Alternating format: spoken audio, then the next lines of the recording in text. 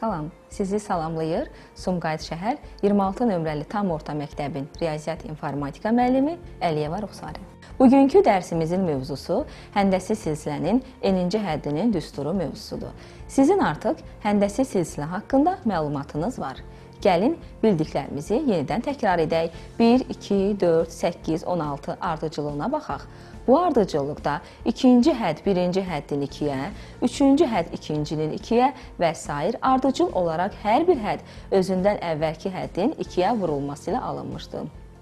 C2 bərabərdir C1 vurulsun 2, C3 bərabərdir C2 vurulsun 2, C4 bərabərdir C3 vurulsun 2, Cn üstəgəl 1 bərabərdir Cn vurulsun 2. Birinci həddi sıfırdan fərqli olan ardıcıllığın, ikincidən başlayaraq hər bir həddi özündən əvvəlki hədlə bu ardıcıllıq üçün sıfırdan fərqli eyni bir ədədin hasilinə bərabər olarsa, belə ardıcıllığa həndəsi silsilə deyilir. Başqa sözlə, N-in istənilən qiymətlərində hədləri arasında Bn üstəgəl 1 bərabərdir Bn vurulsun Q bərabərliyi doğru olan ardıcıllığa həndəsi silsilə deyilir. Burada Q sıfırdan fərqli hər hansı ədəddir və silsilənin vuruğu adlanır. Aydındır ki, qeyd etdiyimiz ardıcıllıqda Q bərabər 2 olacaq. Ədədi silsilə kim? Həndəsi silsilədə hədlərinin sayından asılı olaraq sonlu və sonsuz ola bilər. N-ci həddi Bn olan həndəsi silsilə simvolik olaraq B1, B2, Bn və ya Bn kimi işarə olunur. Həndəsi silsilənin tərifinə görə B2 bərabərdir B1 vurulsun Q, B3 bərabərdir B2 vurulsun Q, Bn çıx 1 bərabərdir Bn çıx 2 vurulsun Q, Bn bərabərdir Bn çıx 1 vurulsun Q rekurrent münasibətləri ödənir. Həndəsi silsilədə Q bərabər 1 olduqda bu silsilə sabit ardıcıllıq olur.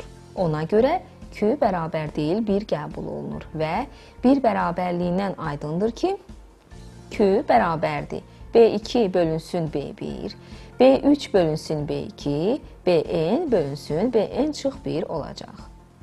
Həndəsi silsilənin birinci həddi B1 və vuruğu Q məlum olduqda, onun istənilən həddini tapmaq üçün düstur çıxaraq, bunun üçün bir bərabərliklərini tərəf-tərəfə vuraq. Bərabərliklərin sayının n çıx 1 olduğunu nəzərə alsaq, yaza bilərik. B2 vurulsun B3, vurulsun Bn çıx 1, vurulsun Bn bərabərdir.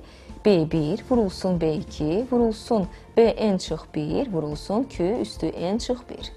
Burada sağ və sol tərəflərdəki eyni hədləri ixtisar etsək, alarıq ki, Bn bərabərdir B1 vurulsun Q üstü n çıx 1. Bu düstura həndəsi silsilənin N-ci həddinin düsturu deyilir. Gəlin, həndəsi silsilənin N-ci həddinin düsturunun köməyi ilə həll olunan misallara baxaq. 3də 1, 1, 3 həndəsi silsilənin 5-ci həddini tapaq.